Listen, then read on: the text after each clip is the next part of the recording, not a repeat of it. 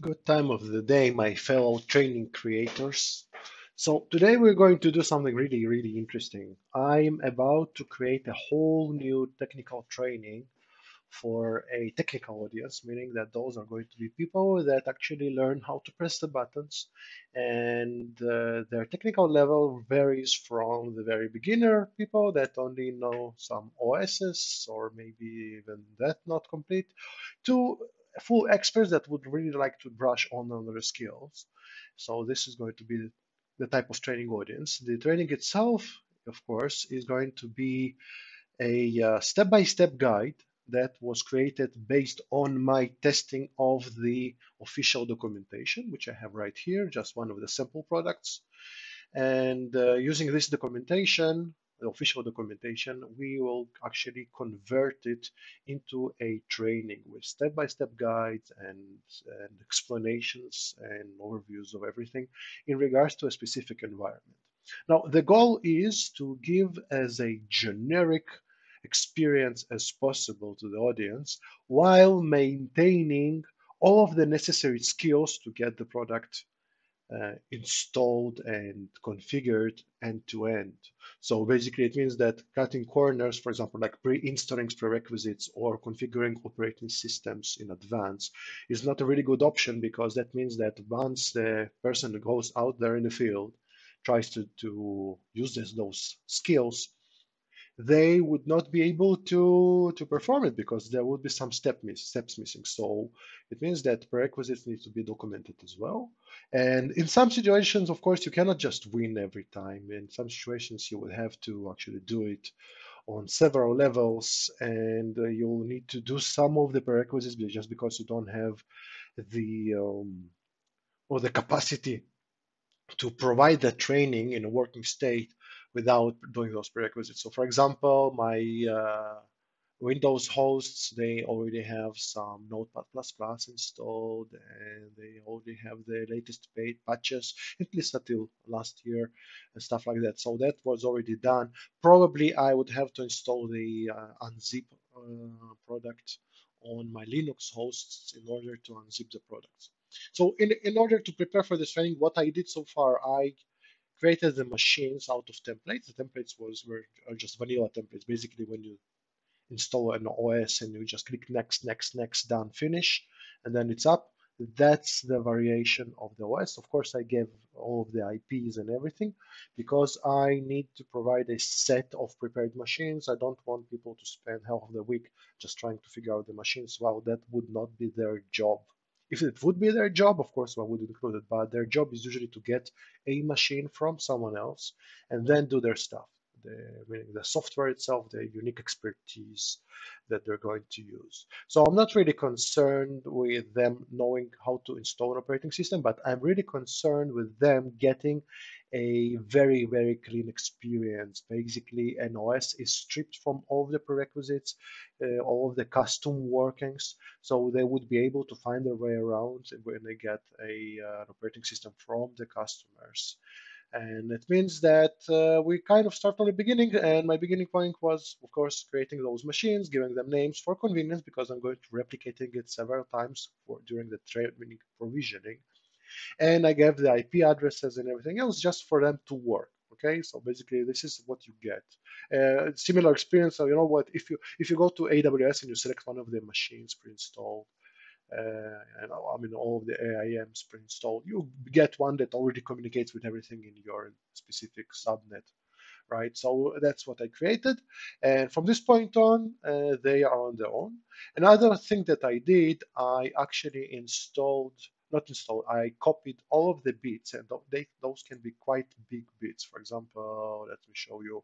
Here's 1.5 gigabytes, and that one is 7 gigabytes. So I already copied the software to the target servers, and I saved a snapshot of them with the software already copied. Why? Because well, the environments are not super fast, but also, well, you know, if you are the one that delivers the training, not just writes, you know that people contact you and they say, you know what, I messed up. I want to start from scratch, right? So you go and what you do, you basically It's very simple. You go, for example, this one, AOS. I go to snapshot, snapshot manager, and I'll select one of the snapshots that is relevant here. But I can also go right click it, click snapshot, revert to current snapshot, and that's about it. And from this point on, the person can continue. Now, imagine yourself that the person would have to actually copy the software every time they mess up. And there are quite a lot of machines over here, not super dramatic amount of machines, but still enough to fill the week with lots of activities. And we don't want to spend everybody's time on watching the progress bar goes from left to right on very minimal tasks that do not provide any educational purpose. Okay, so this is the setup. Now, in terms of documentation, I got nothing. Okay, so if I'll go to my documentation site, and I love online documentation because it allows me to fix it so fast, you'll see that basically all I have is, well, just the button, okay? Ops breach, and the button even says the wrong version of the product, so I'm going to modify it. Oh, that was a mistake. I'm going to modify it using Elementor because it was built using Elementor. Okay, and yeah, so this is just the main page which links to all of my trainings. So basically, the only thing that I was done, and I did it incorrectly from the training perspective, from the training material perspective, is creating this button, which doesn't lead to any place comprehensible at the moment, and I need to give it a correct version number because I messed that one up, and what I have is 0. So let's start with the beginning. Now, of course, everybody have their notes and people have all their stuff somewhere, but I like to give a really clear layout to my trainings before I actually begin building them. So I built my infrastructure, I saved all of my machines, I'm ready to write something. And yeah, so and this is a very good point for me to start actually something new, a new curriculum. So I'm going to give it a version because, well, that's the naming convention. Of course, everybody have their own naming conventions. All right. So it's going to be the name of the product suite. And in my case, it's not a single product, it's a suite of products and the version. And then I'm going to say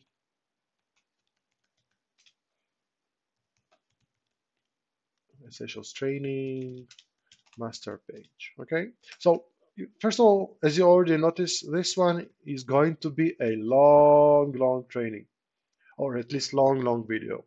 And of course, I'm going to cover just the creation of the curriculum or the draft version of it, creation of one of the documents versus one of the softwares that we're going to do. And that's about it. But even that can take some time. Essentially, this kind of training takes about 1 full week to write. To prepare, it takes a little bit more, but it takes at least 1 week to write. And I'm doing only a portion of it, and still it's just 1 week. So that's it. I created the first document, and we are going to start our journey right here. Okay, so I need to give it a proper category, and I'll give it a tag as well. As you can see, I'm using WordPress to create trainings, and some may say that that's not the best way to do it. And you know what? It depends. If you create tons of trainings every year, tons. I'm talking about like that. You're nonstop creating new documentation, everything. Of course, you need a different engine, something along those lines, like this one. It sits on a very nice engine that provides versioning and whatnot.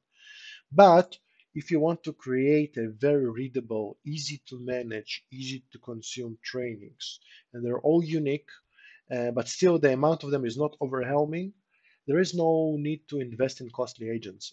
This thing costs zero money. We just pay for the hosting, which also comes as part of our infrastructure anyways. And that's about it. And it's like the costs are minimal, the server sizes are minimal. So I recommend it. I recommend it. All right, now I'll find my folders here, and it's what is going to be OpsB. So it's alphabetical, I believe. So here we go, Ops Bridge Essentials. All right, and I'm going to publish the document already. Now, I'm not working with drafts. Why? Because the site is structured in a way that if I don't link it somewhere like here, it doesn't appear anywhere unless you really search for it. And because I have a dedicated community of consumers, there is no risk for me to expose something that I shouldn't. Basically, whatever I have, it's welcome. So, in terms of process, for a release process, it's very convenient because I don't need to conceal stuff. I don't need to implement all kind of weird invisible post kind of thing. And the reason I published it because now I can actually switch to Elementor, a visual blocks builder. And I like to use Elementor not for my documentation. Documentation is done in a classic editor, right? But Elementor is really great for master pages, for starting pages, right? So I already have a heading, so I don't need to provide anything else, but I'm going to put a text editor over here. All right, so that would be our welcome page. I'm not going to set the tone already. If you know a bit about writing, sometimes you just need to put a short version of the long thing that you're going to have later, but at least it sets the tone, it sends you some places. So I'm going to be welcome to the OpsB Essentials training.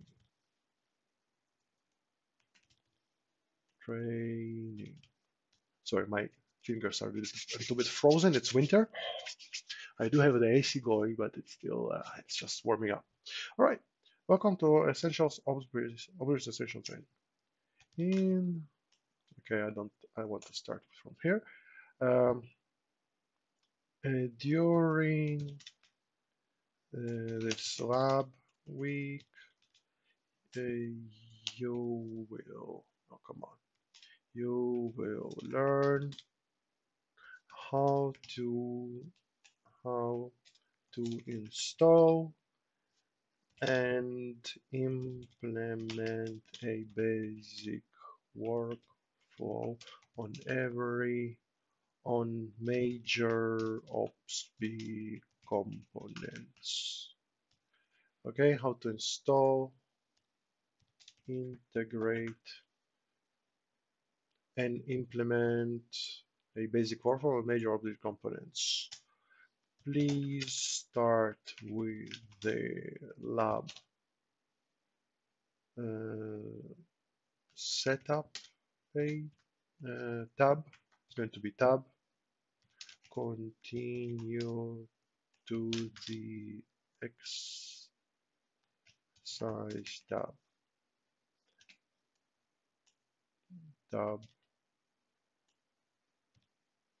and that's about it. Okay, so I'm going to expand on it. Of course, I'm going to create multiple tabs. One of them would be with all the infrastructure data, but at least I start. It gives me an idea of this sort.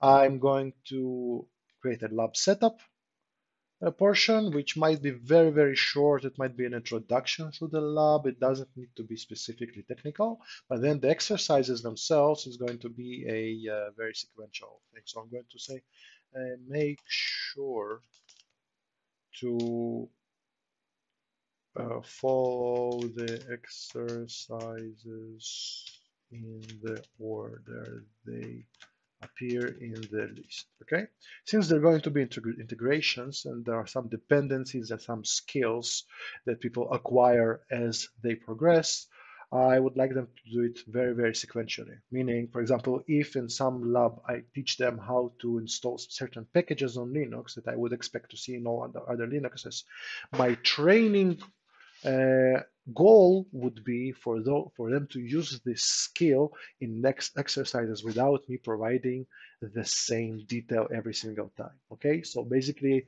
no single screenshot is going to be uh, recaptured and reposted in the exercises themselves. This is not the exercises are not going to be actually let's say help guides, right? In help, every single thing. For example, let's go to use, just to give an example of what I'm talking about. Every single point, every single list, they include end-to-end procedure. Now, they go really deep, but they provide zero context. This is how help works. This is why you need the training guides, right? So, for example, whatever I'm doing, this one is not going to be very exemplary because there are not many screenshots. But basically, they never refer to previous knowledge, and it always starts from the beginning to the end. And let's see, maybe this one has an interface, right? Come on. Okay, tasks, UI element, as you see, just provides a simple description of every single thing on a page, and name as a UI element appears in every single UI element, but still it would be mentioned in a separate thing. So in training, what I like to do is to actually not repeat myself on purpose while providing a very detailed guide about what is it that we're doing and why are we doing it when people encounter. Okay, we are 16 minutes in and we still didn't create anything. As I warned you, this is going to be a long one. So if you came to learn some ops bridge, maybe this is not the right video for you. Switch to other videos on my channel. But if you're a trainer, probably you are already hooked in on some context. All right. So the next thing is going to be tabs. And you know what? Yep, there we go. So tabs gives us a little bit of space here on the screen for people to navigate between several sections without the need to scroll down. You now, as an experienced trainer, I can say that uh, students tend to miss things. Okay, just go inside their mind and imagine yourself. You go to a lab week for an unfamiliar place. You're expected to do a million things, learning something new documentation style, new type of software. Everything is completely new. So, for example, in the past, when I was providing a list of all of the machines at the bottom of the page, one page down below those tabs, many people would be missing them and they would be working without those details for 2 days. 2 days until they stuck somewhere, they reach out, and then I find that actually they lack all this information while being on the master page with all the details that they need. All right. So at least on the page that looks like this, I would try to avoid scroll down needs, additional elements below the fold, as they say it um, in the professional jargon, right? So there's our tabs are going to be lab setup. All right, lab setup, fantastic. And then the second tab would be exercises. All right. Now I'm going to create a new tab already. It's going to be hosts. Um, okay, infra details. No, I'm going to say hosts and passwords. Hosts and passwords. Now, why did I change my opinion several times? The idea is I want it to be as clear as possible. Now, some people would say, well, Alexei, why are you addressing it like this? I mean, what, people are stupid or something? No, people are not stupid. They are in a new place. They lack the context and they are not familiar with our work. When they try our second or third or fifth training, they already know all of this stuff and they feel really comfortable. But I'm building a content for people that meet me and my stuff, my content, my labs, my guides for the first time. All right. And what I want to provide to them is fully covered topics. I dive into individual Linux commands. And as you will see probably in the guide that we're going to write in this specific session. Okay, but the idea is they need their questions answered before they would be annoyed enough, or they'll conjure enough, willpower to go and contact the instructors. Because every time you ask for help, for some people, it means that you're helpless and you don't want to look too stupid, which I completely understand. I'm one of those people. I don't like to look stupid, so I would spend hours investigating something that someone could have solved me for me in like 2 minutes, right? So I would like to prevent this kind of situation for students. I would like to provide as much knowledge and everything that they need, while actually giving some for them some ways to do it on their own, right? So this tab I changed the name like 3 times because I want to get to the common knowledge. Okay, someone that doesn't know how we refer to stuff, doesn't know the jargon, and they're looking for password or hosts or something, and I'm going to say no, just hosts and passwords in this situation. I don't want to tell them infra details. They may click on it, they might not. I don't know what is the person going to be, but at least if they're looking, at least it's going to be easier for them this way. All right. So this page would include several things. I'm going to add a table over here, and the table is going to be it's going to be number, host name, IP address, and I'm counting the columns as you see as I progress. So host IP address. Are we going to have URLs? It's going to be URL, which doesn't exist. They would create the software that responds to URLs, but still. And then it's going to be application username and password, and then the machine username and password. So we got all of these columns. Let's create 6 by 6. It doesn't really matter at this point. So it's going to be machine number. Okay, next one is going to be host name. Come on. I promise I type much faster and clearer normally. All right, host name. And now, as you see, as a visual text editor, it doesn't really work. The layout is nice, the placing of those things, but I would like to spend as less time as possible in this kind of editor. So it's really good for kind of visual cues and clues on the screen. But now when I have a full table to provide, it's a little bit inconvenient. So don't mind this because the training itself, the exercises and labs setups are written in a normal post form, which is much more convenient for writing, verifying everything that you do. All right, so it's going to be IP address. Next tab is going to be URL. And I'm going to add post install. Okay, so they'll know that the URL is going to be matching this parameter. Probably I'll remove this column later, but I'm opening myself to those possibilities. Application credentials. And I'm going to actually create a new thing over here, and I'm gonna say intended.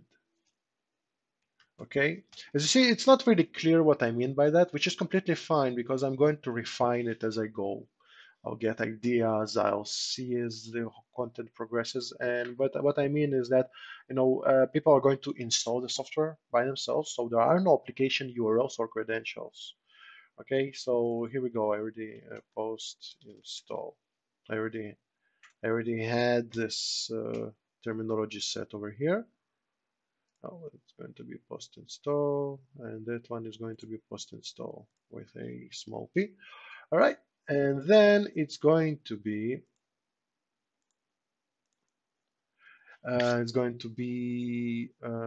host credentials.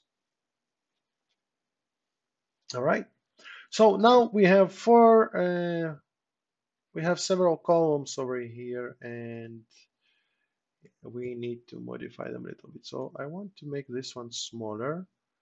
As you see, it's not very intuitive, but still we can manage. Now the URL is going to be one of the longest ones. So application credentials, configuration. Okay, so this distribution, you know what, is going to be just number, and I'm going to make it much smaller, like this. Okay, so that's one, that's two, that's three, that's four. And now I'll just increase by pressing tab. I'll just go down and I'll fill in all of those details. 8, 9, 10. All right, and so on. Probably 10 is going to be enough. So there we go. I have a placeholder. I actually can edit the table over here, but not all of its aspects. So we are going to do something called operations connector. All right. And since it's not the most important machine, I'll place it over here in the Elementor, let's say item number 4. I can change it later. So it's going to be op6.item.com. I'm doing it from my memory. And now the IP address of op6, I don't have a clue.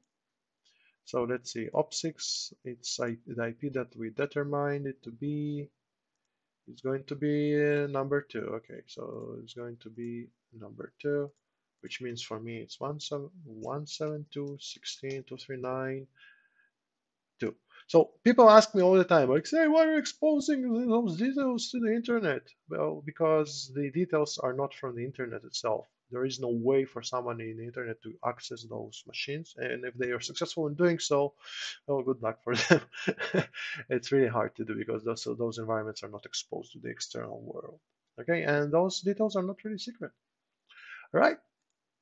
And of course, it's going to be root since it's Linux. And the passwords, I'll set them later, just not to expose some of the password policies, at least of my company. So that doesn't matter. Okay. So that's the intended use of hosts and passwords. Now we'll go to lab setup, and I'm going to do this. Okay, I'm going to be introduction to the lab environment. Okay, and I made a typo over here, which is completely fine. And then it's going to be how to use amp remote and G. It's going to be RTP SSH file transfer. Okay, so people that are new to the tools, I'm actually providing them a guide about third-party tool that we use in order to connect to hosts. And yeah, we provide it on this level. I show them how I configured it, what is predetermined, so they'll know how to operate all of those nice things over here. For example, if you want to transfer files, so file transfer, just right like this, right? So it's kind of 2 clicks away from accomplishing a file transfer capability between Windows and Linux hosts in our scenario, but I still provide a separate guide for doing that. So I would not have to include it inside one of the exercises. Okay, so how to use a remote NG, and I'm out of ideas for lab setup, but I will add up some more. Now here, okay, I'm going to re-emphasize my latest point over here. Why? Because some points need to be re-emphasized. So I'm going to say, please complete the exercises in the order that they appear in the list below. Okay, and of course CDF, those are going to be the names of the product. So installing CDF, and then it's going to be installing OBM, installing APM, installing OBA, installing op6. Where am I? On number 6 right now, right? So I'm going to be installing AOS on Docker, installing OAgent. What did I miss? So basically, I'm going by the machines one by one. And okay, so I'm going to be OBA server oba collector, oba db vertica. Vertica. Did I make a mistake? Yes. All right. So I'm setting up a full list of the intended trainings. Okay. And now when I see that I have too much, what I'm going to do, I'm going to say installations. And everything below it is moving to the right side. Watch that. Boom. There we go. 1A, I, everything is good. All right, installing all agents. And now it's going to be integrations. Okay, and we're going to do basically console. That you don't need to know what I'm talking about, but that's a general layout. As you see, I'm just going one by one, and I'm just adding. And okay, and there's going to be OBM, OP6, OBM, OBA, OBM, APM. Okay, and what else is going to be? Oh, okay, installing. You see, anytime I remember something, I just add it up. I don't expect to make a full list of the things that we're going to do and then progress to something else. This thing is moving, and that allows me to progress forward even if I remember something or if I forget something. Okay, so installing site scope, installing operations orchestration. Oh, all right. And now we're going to be OBM OO. As you see, everything is connected to the same product in this suite because that's the central product. But in general, there are going to be some other ideas, right? It's going to be OBA, it's going to be APM, BPM. Oh, okay. Okay, APM server, BPM, diag, RAM.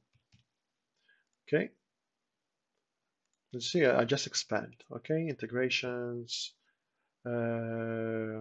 Probably I need to go down a little bit in the list. So APM, BPM, APM, RAM, APM, diag, like this. PM diagnostics, and probably I'm missing a couple of integrations, but that's good enough. Okay. So now when I have the list, in a perfect world, I would just go and create an empty document for each and every one of those guides. But I'm going to begin with just one for the sake of our example over here. So I'm going to switch to my posts, and I'm going to create a template post because stemming from it, everything else would be created, right?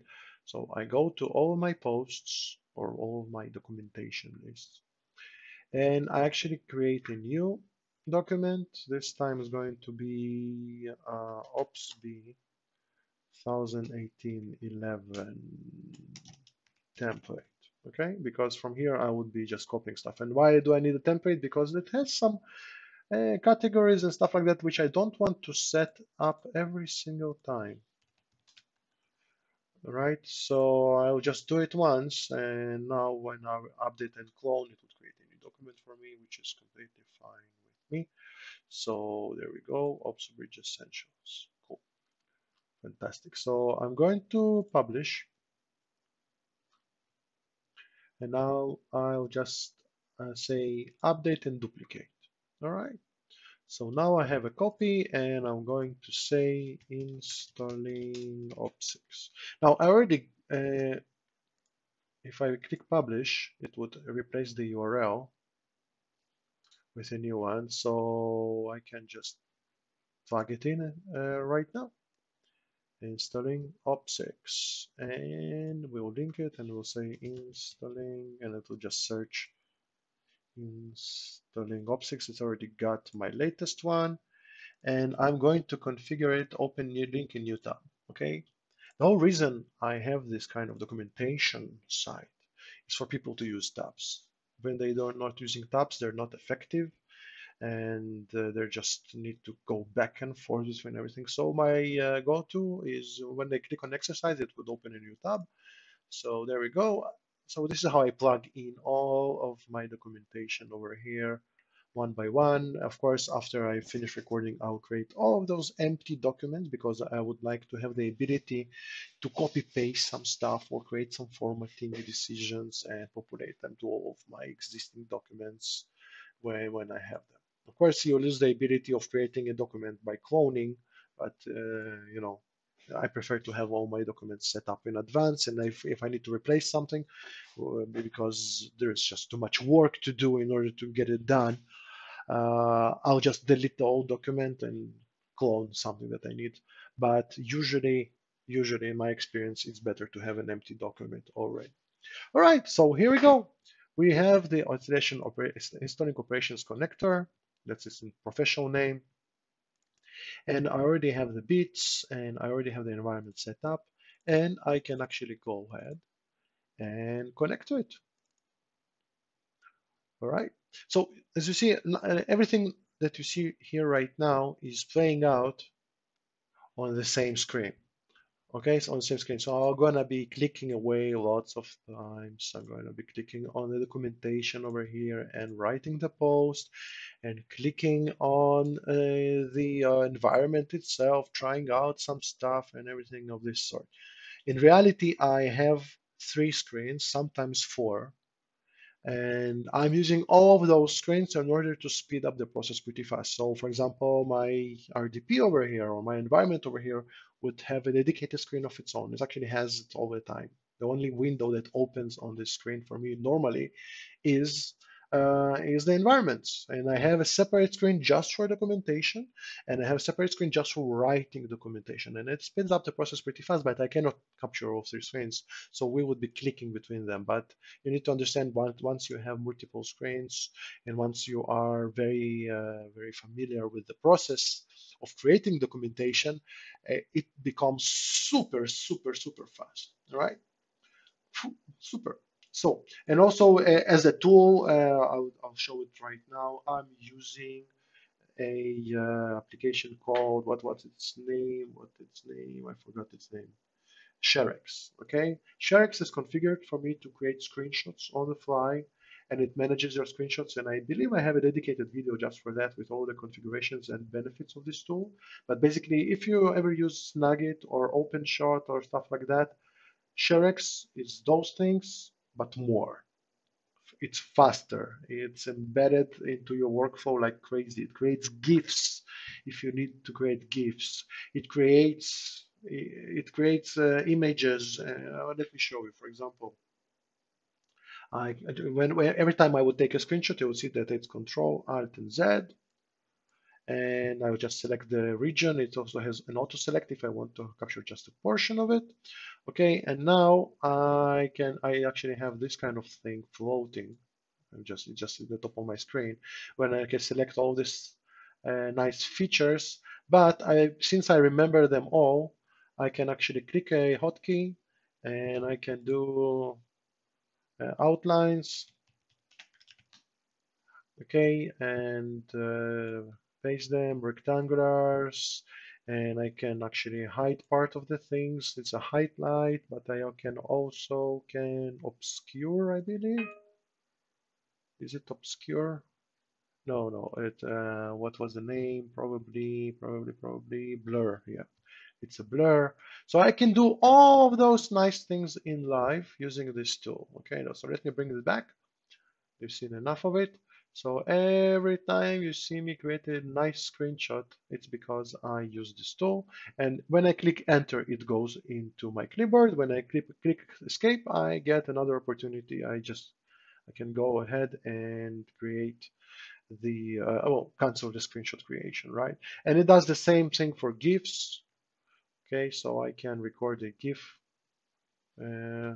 the same way. I'm not going to create a video because it would collide with my video recording software that I use right now, but okay. And yeah, now I can stop. And I actually have a GIF in my clipboard. Not really sure that it can go inside my documentation. No, it cannot. But if I'll go to the ShareX itself, I can show you this. Okay. Oh, come on. There's the software. There's our little GIF. Okay. And of course, I can right click it and I can say copy, copy image. And when I paste it into my documentation, there it is. There it is, as you can see. Now, I'm not sure that it would actually show it as a GIF because there is a limit to what you can copy and paste. All right, but still, it's good enough. All right, so this is my software that I'm using here in the background. A little bit of an insight into how I create the documentation really fast. So now we are ready. Okay, let me close my image managing software. I done bragging. And yeah, empty page. I have the official documentation already opened over here, and I have the machine. All right, but I skipped a step, which I need to document. Okay, so let me start from the beginning. OPS6 can be installed on Windows and Linux hosts. Now, if I would not know this kind of an information, okay, I would actually read the documentation from scratch, learn, take my cues and clues, and write here on the little clipboard everything that I need to know about the software. Okay, as a profession, I actually learn this kind of stuff, and then I provide the training on it. But since I already did this in the past, I already know what I'm talking about. Right? So here I would be just creating some kind of an entry. And we also Linux host. We are going to use the Linux version because it is faster and easier to operate from OPSD perspective. All right. All of no, go Shift Enter here. All of the OPS6 bits were already transferred to your target server. Okay, I'm going to edit it a little bit later. Okay, step number one. What is step number one? Okay, my lab guide would actually teach people how to use mRemoteNG. So once they start their labs, the initial situation would be they have two applications open. One of them is Chrome, and the second one is mRemoteNG. That's it. That's it. They're not connected to any place. So step number one is going to be connecting to the operations connector. Okay. So let's start from a very fresh. We are going to do step number one: connect to operations connector. Now, since they already learned how to use it, I'm not going to teach them how to use mRemoteNG, but I'm going to show them an example of what I mean when I say about that. Now, I'm trying to use as little space as possible for my screenshots. So if I can make them small, I'll make them small. There is some logic to making full screenshots, but they're really hard to publish, and they make people a little bit, I would say, uncomfortable with what you need, because every time you create a full page screenshot, you need to create arrows that point at what you meant, because they need to scan the whole screen before they understand what you're talking about in your screenshot. Okay, so if you have enough space for people to understand what you're talking about, and you can do it only with a portion of the captured screen, do it. Okay, so what I need them to see is the op6, and I'm going to actually create boxes over here to highlight what I mean, and that's about it. Okay, this is going to be my screenshot. Now I have a screenshot for every single step. If it's a visually comprehensible or visual, if it has a visual component to every step, I will do it. Why? Because people are not familiar with this stuff, and for them it's going to be easier to find and re-verify on the screen. People call it spoon feeding. I call it a proof that I actually did the step and tested it during the exercise creation, rather than just throwing people out in the water using some kind of logic because I read a document. Okay, so it means that whatever I'm documenting, I tried it myself, and it's part of what I create. Okay, so it's going to be uh, connect to the OP6 host via SSH. Okay, list the directory contents. By default, by the way, you see that every instruction that I create is actually, it has a verb as one of the first words.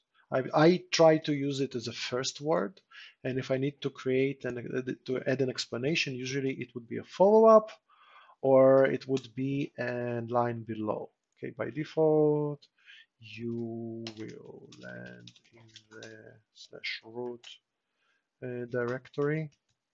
This is where the op6 bits are copied.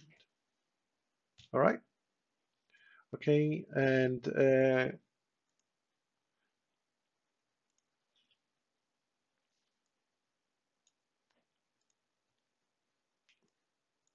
what I created here is a little bit of a mess because I have an explanation, but I also have a step.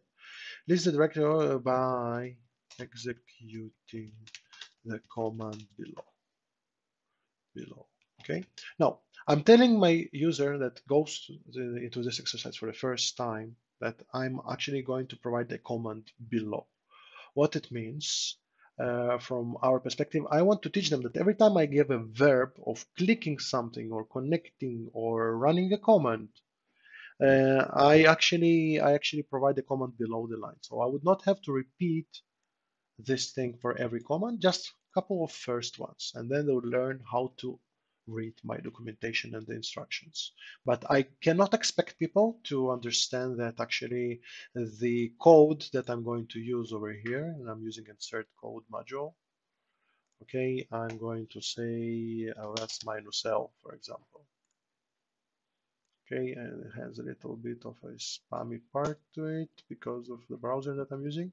But basically, just to give you an example, I have a plugin that allows me to embed a code this way, which shows them kind of what would be on the screen simultaneously, providing them with the ability to actually copy paste the instructions themselves. So in this specific instance, I'm going to show them that this is the command, and those are the bits.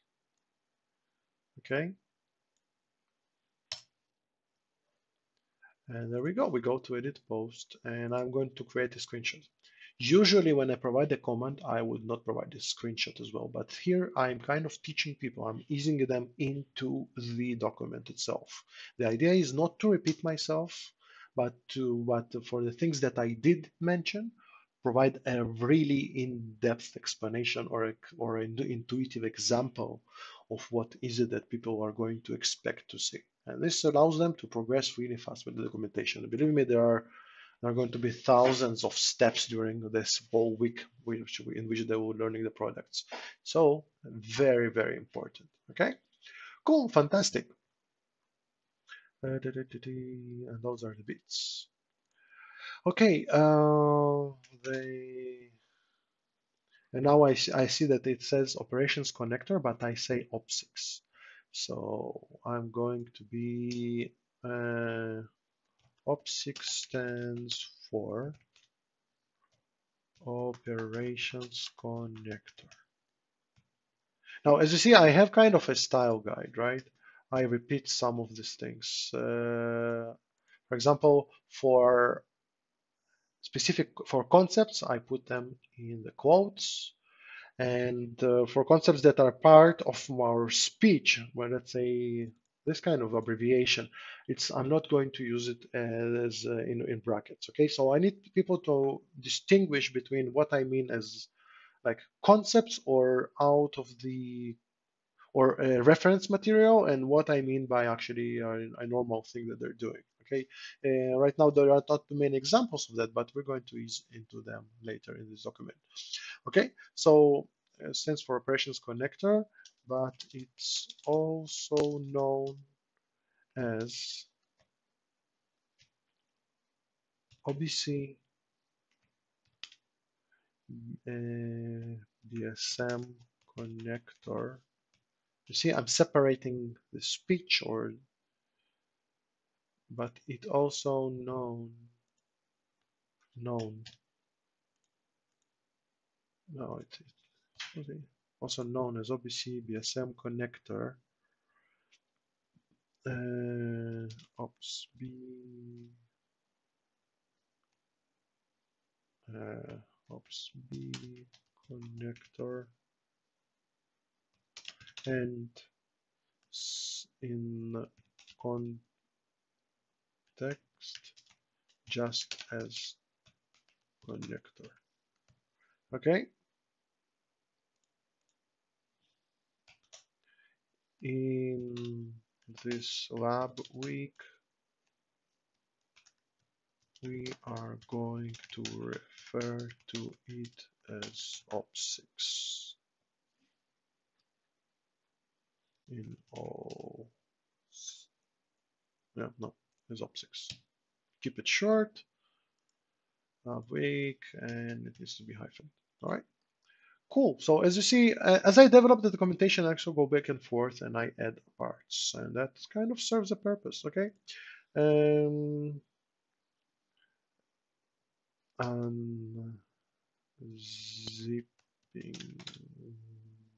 the installation bits. The OP6 is zipped, and since we are using the Linux with no pre-installed prerequisites, we need to install the relevant software. Now, I am a sinner, I must say, because you know they say don't edit while you write, and I'm trying to comply. But oh man, so still I'm trying to fix some mistakes on while I'm typing, but actually I need to let them be because I'm trying to do as much fast work as possible. But as you see, it doesn't really pay off. But I try to contain myself. So the unzip. Okay, so it needs to be with a small I. Install the unzip packages. And I'm going to get some code, and it's going to be yum install unzip -y. Okay, let me do an insert. Oh, it still does that. Okay, I have a little bit of a bug over here. Okay, and once it's installed, and okay, once the package package installation is finished. Okay, unzip the connector, unzip the OPS6 drive once the installation is finished. So now we are going to do just that, okay? So yum install unzip -y, and we'll see if I made a mistake in my setup or not. Probably not. All right. And there we go. It scans the internet and it installs the bits. And there's the installation. Okay. Now I'm not going to screenshot that. Why? Because I expect people to run a command and they expect something on the screen. I already did that here. When I preview the changes, okay, and since there is no verification step of verify that the software is installed, okay, now they know when I see this, they can actually copy it from here, so I don't need to provide them another screenshot. Sometimes they need to verify that the installation is successful, not in this case. Okay, and then I would include it as a step, as a additional step. You know what? Let me show an example of that. So I can go over here, okay, and I can say here rectangle, okay, and an arrow, and I can go and say, you know what, you know what. Make sure that the packages were installed successfully, right? And there's the screenshot.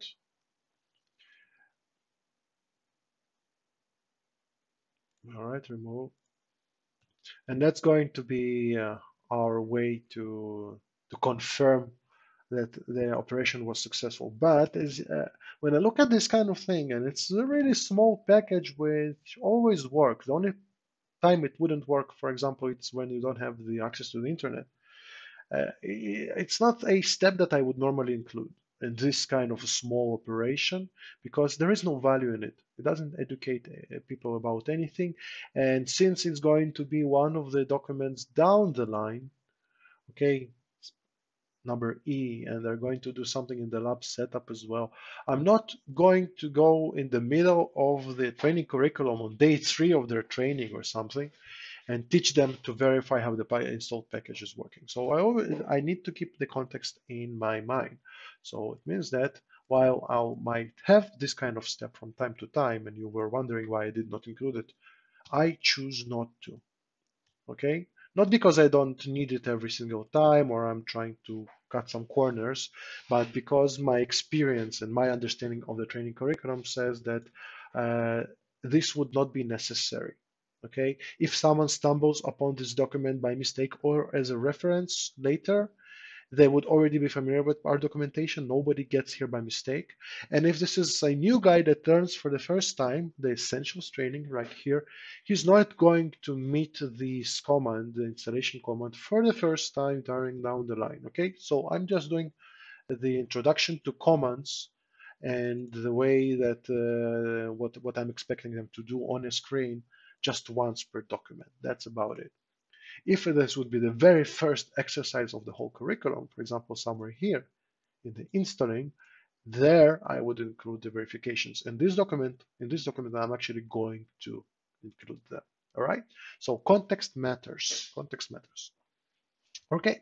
Unzip the OPS6 archive once the package installation is finished, and it's going to have a command of its own. And this time I'm going to say, let's say clear. Okay, and let me list it once more, and I'm going to say unzip.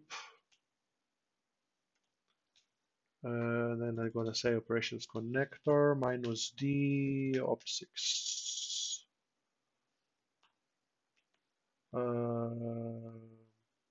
Yep, and there we go. When unzip is a very nice command that creates a directory of its own. Okay, so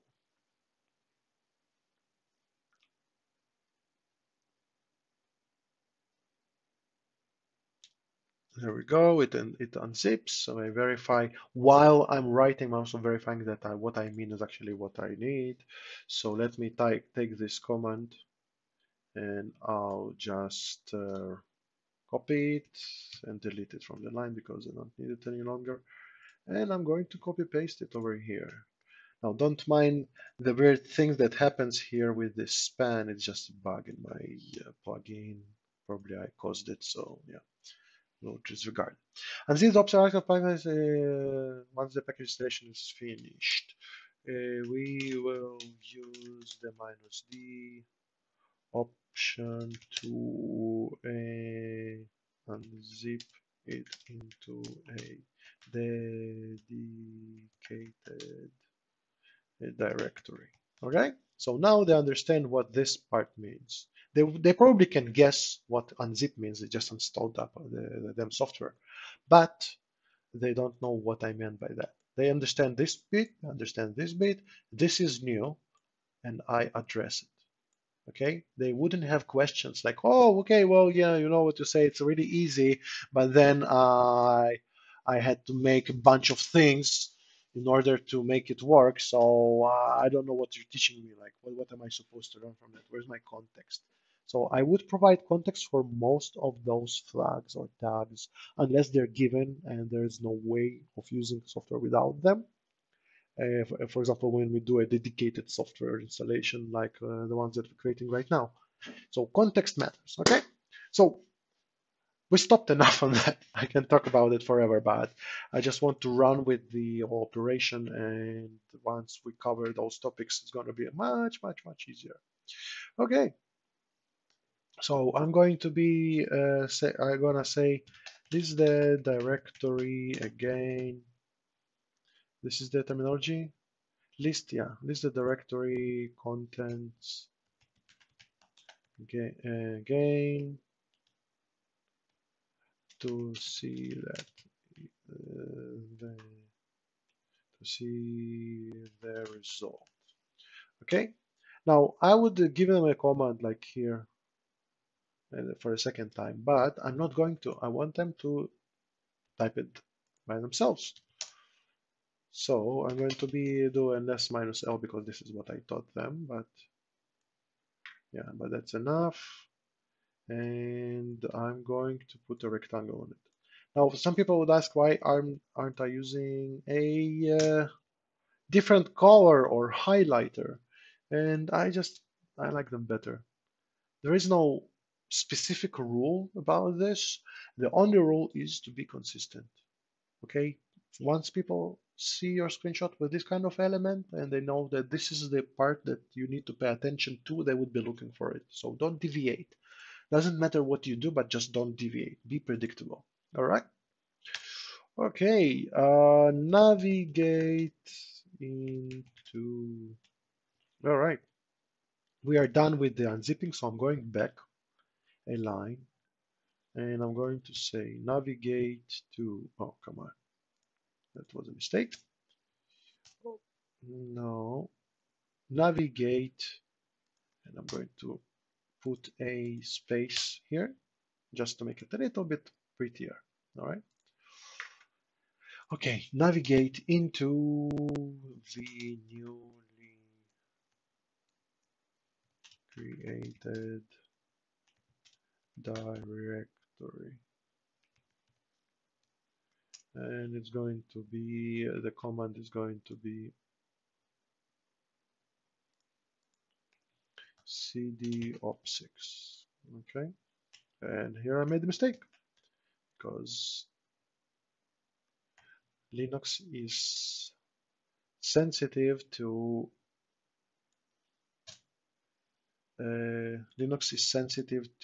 this kind of thing. Okay, right. Now we see that I'm deleting all those empty lines, but that's yeah, just not dealing with the plugin properly. But I need to do, I need to address it a little bit better. Okay, cool. So list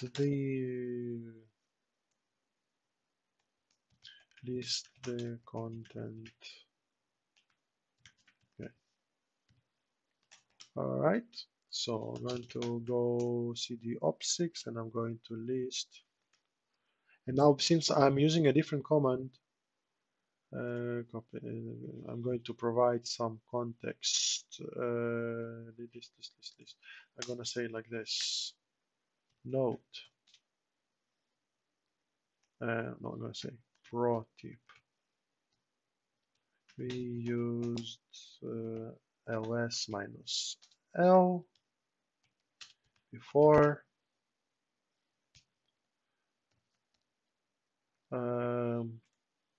But the same result can be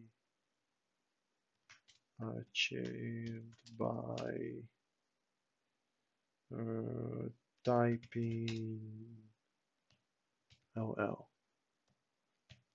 And since it looks really weird in all fonts, small l, letter L.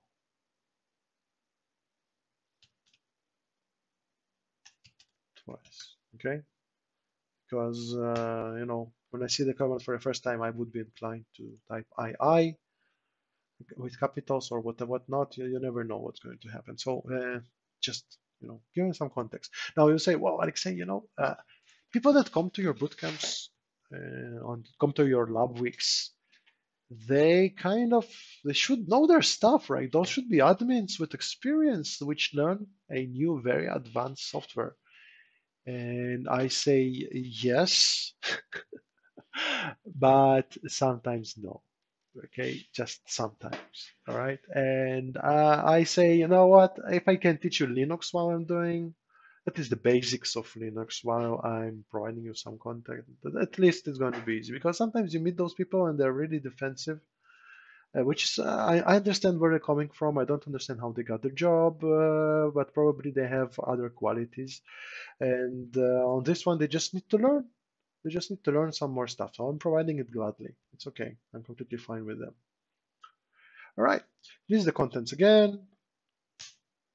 And yeah, I'm going to provide a screenshot over here. And by mistake, just by mistake, I'm going to include the cd op6 as well, which is the previous command screenshot. Okay.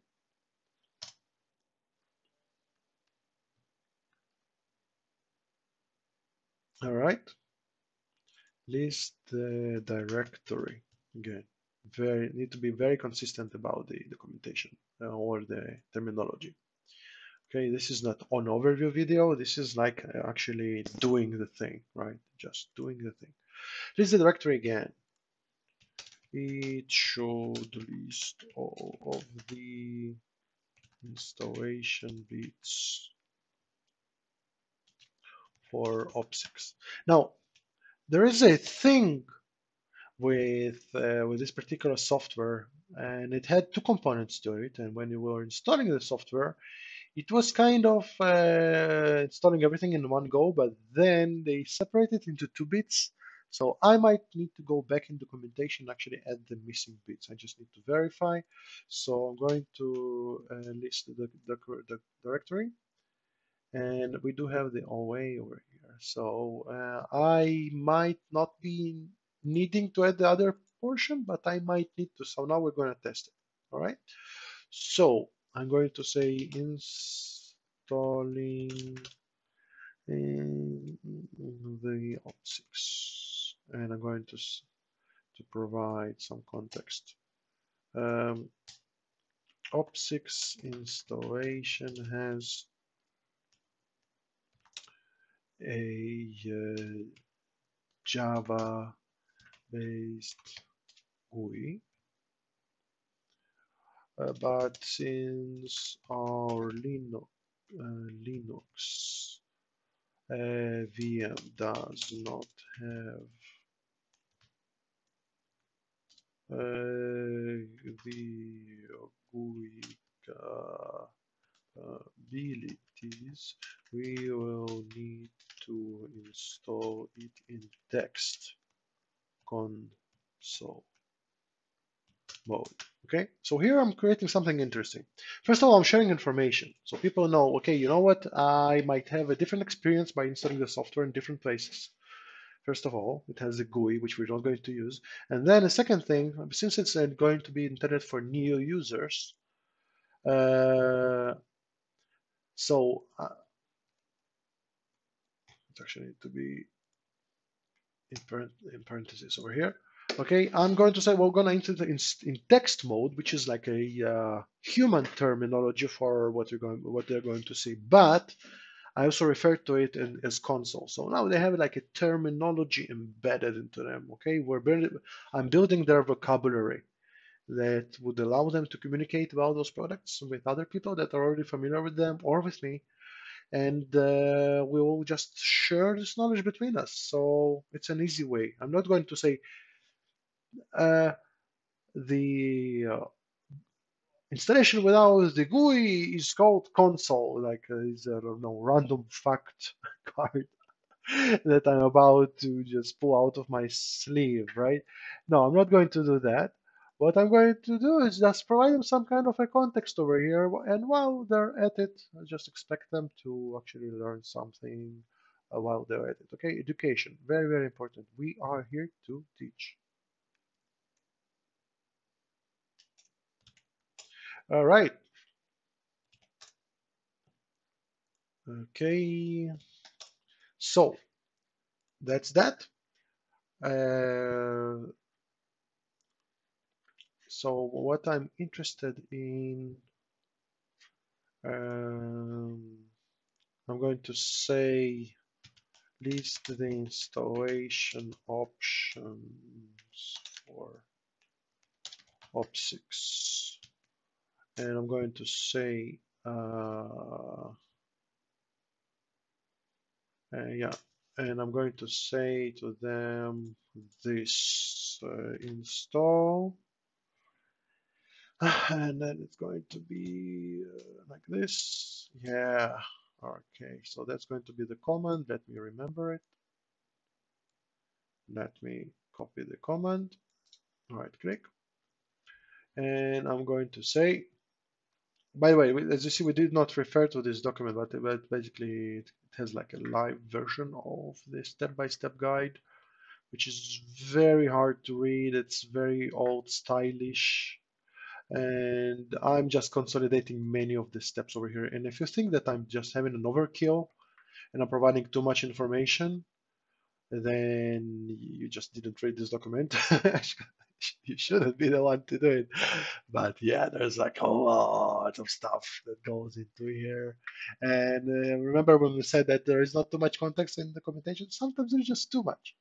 Operations character captures and forwards data transfer is controlled by policies, but I'm providing a training, and my training is based on some webinars that people already took, so I don't need to provide that kind of context. So sometimes there's just an overkill. Sometimes the goal is not clear with the documentation, which is completely fine. Everybody are doing their own, but I'm as a content provider need to provide a consistent product. So this is what I'm doing. Okay, by executing the installer with a slash question mark tag. All right, and there we go. So this was what was missing. The yeah, Control A, Control V. I need to switch browsers. It's just amazing. Okay, and that's not what I meant. All right, and the result. Execute the installation. Okay, so here is going to be interesting. I'm going to say examine the result. The console installation is performed with the minus console tag. All right, or flag. Let's say more flag. Yeah. Right. So we are going back to our software over here. Okay, and it says, well, incorrect argument, but it also says, okay,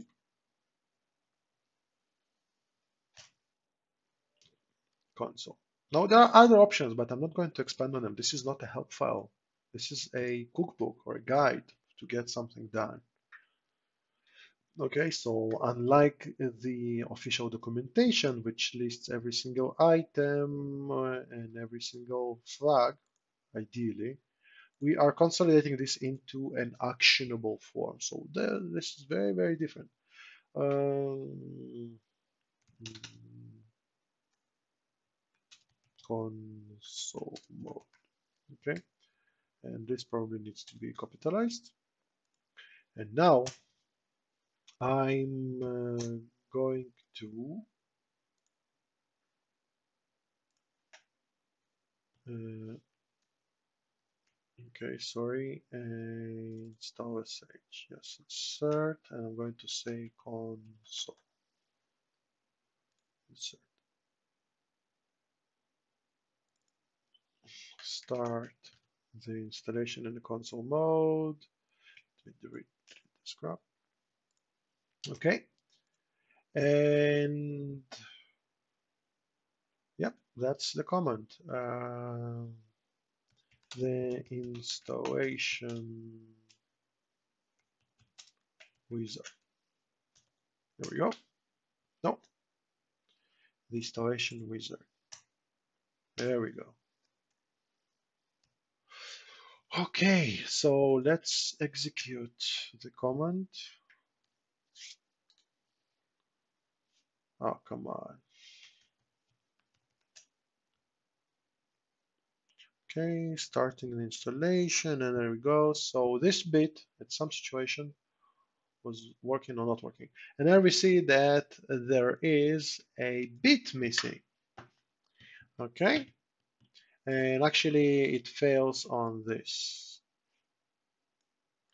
Okay, and IPv6, IPv4 address is configured and address is not configured. So we are missing a couple of things over here that we need to do in order to make it successful.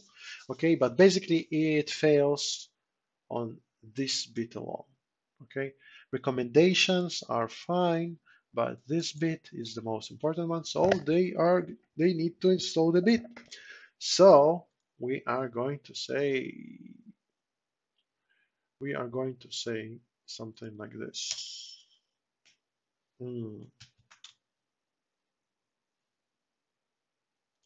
Check the result.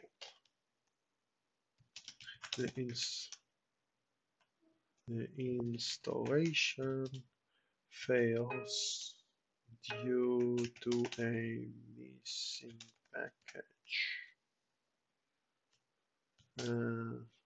All right. So right now they would need to install a missing package. So we are teaching something. We're teaching a failure, how to read it, okay, and how to fix the problem. Now, normal people would actually address the prerequisites initially, and I knew that this package is missing during the agent installation. I was not sure the agent would try to install it itself, the same command as installing the op6. So that was my little test. However, the M4 package, they need to install it. And in my documentation, I include the errors and solutions to them. And because if they are part of the design, nobody or nothing warns you. Okay, you get the software bits, and you know in Windows, what do you do when you get the software bits? You just double click them and let it go. Sometimes with professional software, it would require you to install some other parts. So it would notify you that something is missing or anything like this. But sometimes it would just go to the very end of it and it would fail, which is, it happens. Okay, so here it started at the beginning and now we show how to fix it. And they'll use this knowledge because down the curriculum, there is an item named installing agent. And It would be done on a completely different machine, and there they would have to install the missing parts, and they already know what we're talking about. Okay, so I'm always including the errors because if they are going to meet them definitely, then definitely I'm going to include them. Okay, there are some errors that are caused, by example, by configuring something uh, in the wrong way. Let's say I installed the wrong package in the OS while I was preparing it. I cannot prepare the user for this kind of experience because it's gonna be different on every single environment. But if the software installation process itself includes this kind of error, it's a part of it. People are gonna see it every single time. I gonna show them the symptom and the way to analyze it, and then the solution. Okay, so down the line, in case you'll see this guide continues into other products, you'll see that in other videos, I would be still including this kind of thing. All right, so we have a failing result. Fantastic. And I'm going to show them, okay, so this is where it began, this is where it goes, and I'm going to show them that this one is failing.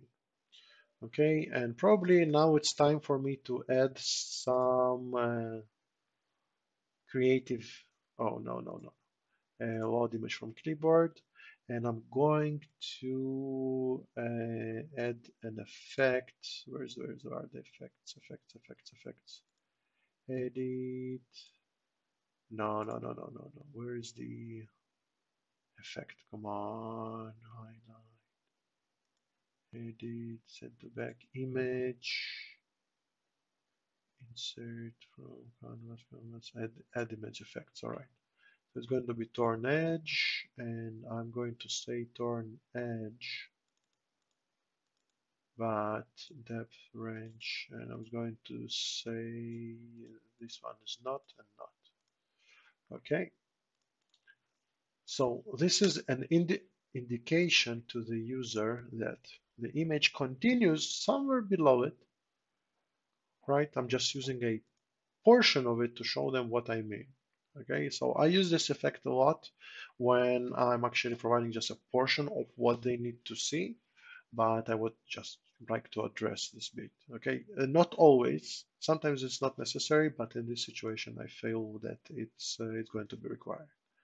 Okay, so now we're going to say install, not install, install the missing package.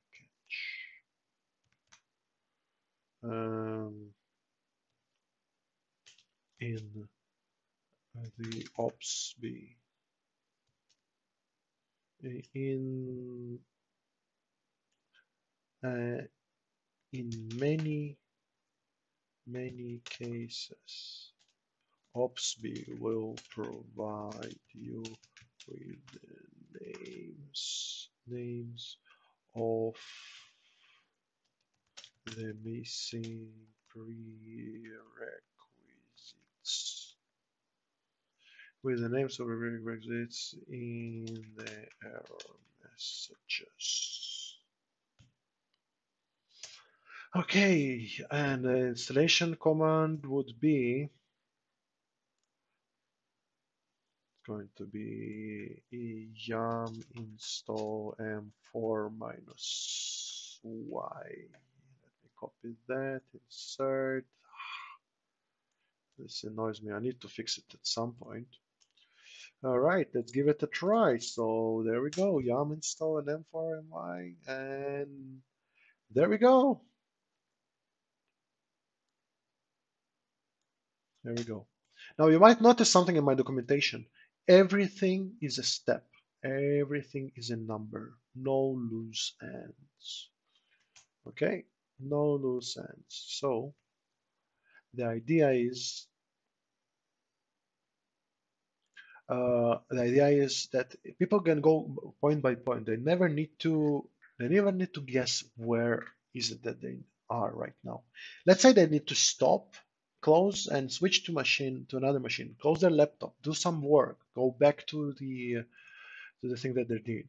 and they can actually go and refer to the list of steps and find them. Okay, so this is very, very, very important for me. It's called an army style, I believe, and I'm using it everywhere. And I'm actually, as a person that is responsible for style guiding for my team, that's a demand that I put on everybody. Everything is a number, everything has a screenshot or visual proof if it can be provided. If you have it, people should see it first. Okay, and now I'm gonna say just rerun the installation again. Okay, and I'm going to take this thing and I'm going to copy it. I guess I can copy. Can I? No. Okay, let's embed it. Okay, insert. There we go. It worked. And now it would work with okay, now it would work. We go back to our thing over here, we rerun the latest command, and now, there we go. Requirements passed, recommendations failed. We don't care about recommendations. They serve a completely different purpose. Right. There it goes. It continues. I can actually create a GIF out of it, but what would be the point? Implementation. I mean, it's pretty cool, but I need to upload the file instead of just pasting it into the editor. So it's not going to be useful. Okay, so the installation wizard. Mm, the installation will begin with the old agent part. Once it's done, you will be switched to end user license agreement to EULA part of the installation. Okay, switch to the EULA part of the installation. Cool. So there we go, and there it begins to do something with the agent. It starts to install to start it, and we're just waiting. This is the part of the documentation writing where you're just waiting. So I'm gonna hit the pause button on the video recording. All right, and we are back with the magic of editing in like 2 seconds for you, but quite a couple of minutes for me. So the first thing is choose locale, and we're gonna say just that, choose locale, and it's going to be English, okay? Fantastic. So let's go through it real fast, okay?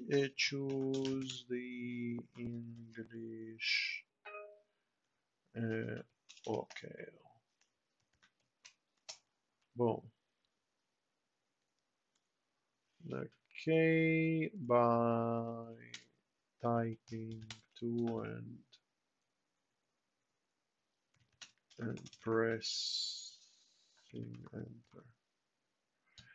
Yes, I do go into this kind of detail, but only once. Okay, why? Because you never know. You never know. Okay, and then okay, and now I'm going to specify that press enter when prompted. This will occur several times until the end of the installation. Okay, there's our example. So I hit enter, and now I covered all of the next steps as well because they are repetitive. Okay, so if it would be Windows-based installation or GUI-based installation, it would be next, finish, right? But I would just write one line for them because there is no educational value in addressing every single one of those enters. Okay, it's going to be y, yes. Uh, on the y and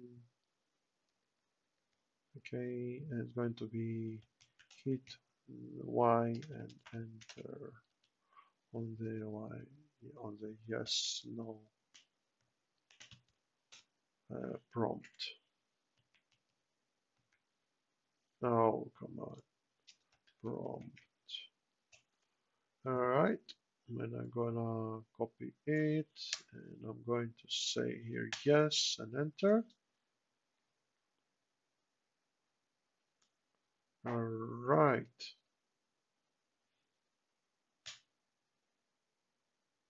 and now I continue hitting enters until I get to the very end, but I don't need to document it anymore because those are repetitive and we address them separately in a separate paragraph.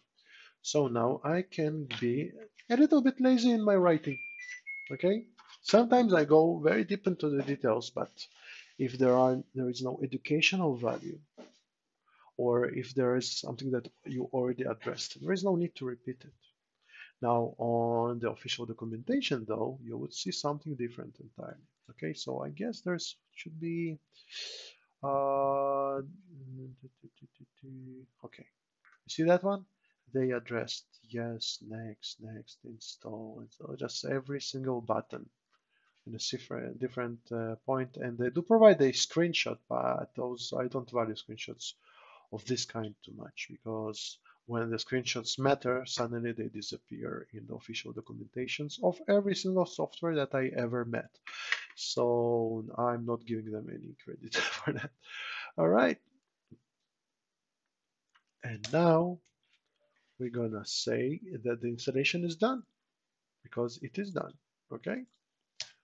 Uh, when you see the result similar to the screenshot below, the installation is done. Okay, done. And probably I needed to address the results, so I'm going to edit it. As you see, it's super fast with this tool. It's just amazing. I'm just gonna go back and I'm gonna say, yep, that's my, yeah. As you see, I edit while I capture the screenshot, but I also edit while I edit while well, after the screenshot capture itself. So we're gonna say congratulations, the install exercise is complete. You see the op6 part again in the integration section. Okay. Now, I don't want to tell them go to the integration section. Why? Because they would go from here to here. Then it would contradict my whole warning of complete exercises in the order. Okay. Now, logically, in this kind of a small product, small component, it would be logical to progress into the integration part immediately. However, this time I split it because when I address several aspects of the documentation or reconfigurations or anything in my later on, there is a big chance that I would need to address only the integration part and not the installation for some people. So I'm splitting the document into, or the process of installation and integration into two different bits just for that, just for the convenience, because sometimes the document can become a reference material, and I don't like to go and point people to, okay, go to this URL and start from step 15. That's where you are. Because if the document includes two different separate processes, I'll separate them. This is the beauty of online documentation. In Word, for example, if I would be providing my training in Word, MS Word or something, I would definitely have to go and do it in the same place, okay? Because jumping between sections is a nightmare over there. But here, it's actually a benefit of having two different separate topics covered in two different documents. And I'm going to utilize it as much as I can. So this kind of concludes our first document creation. It took 1.5 hours with explanations, but in reality, this kind of document takes about 10 minutes, including all of the steps that we did. Okay, and it's done in silence without talking too much. And once you write a document of two of this kind, as you see, there is not too much to it. The whole document creation process is very, very easy. Okay, and now I can go back and forth and try to see if what kind of mistakes I had, what typos my embedded um, and software has found. This is what it's called, Grammarly. I really, really like it. Okay, so executing installer. As you see, it just highlights everything, same as Word, but better. I actually have it for Word and Outlook as well, because when you answer tons of emails a day, you can just take the spelling part out of your workload, right? So I like utilities. So there we have it. This is a complete document. As you see from style perspective, it's super, super clean and easy. An introduction at the beginning, and then we just dive into steps. Every action, every verb is actually a bullet point, right, or a numbered list of its own. I don't like bullets because they're not numbered. And everything that can be proven visually, I provide the visual proof to that. Of course, maintaining this kind of documentation is not that convenient in case versions change or stuff like that. But it also proves to the student that what they see is what they get, and they don't need to second guess every single step. They learn to trust the documentation, and it allows me to provide more content every for the same time, right? So they have 40 hours to learn stuff. There would be more content in it just because we learn and we communicate with each other this way. Okay, I provide a consistent result, I provide a consistent documentation, and while I spend maybe a little bit more time on creating it, I'm actually saving a lot of time on supporting it later. So this is not an extra effort for me. Okay, some portions which I can just branch out into hierarchy, for example, preview changes, and you'll see that I actually have a point that says, well, you know what, installing OPSIX and then the other steps, and then I go out of it, installation wizard, subsections and sections. It's also very important because it allows people to navigate a little bit better, and I tend to use those, but not more than 4 levels. Although some people say not more than 2, but those standards are hard to meet. But that's completely fine. So this is the complete document. I hope it kind of sets you to a specific direction with your documentation writing, even if you survived till the very end. Thank you for that. So if you survived to the very end, just subscribe to the channel for more content of this kind, and I'll see you in the next one.